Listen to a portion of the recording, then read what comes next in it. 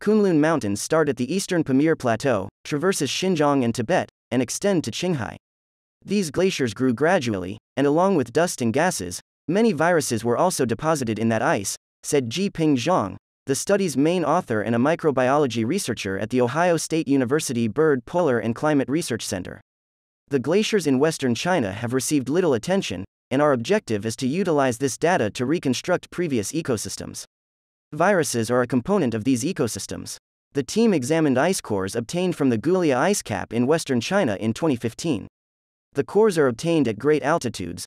The peak of Gulia, where the ice formed, is 22,000 feet above sea level.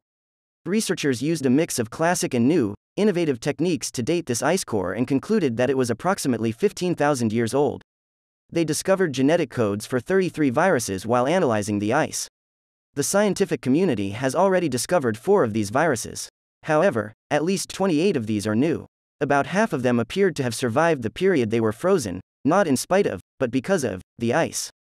We know very little about viruses and bacteria in these severe settings and what is truly there, Thompson explained.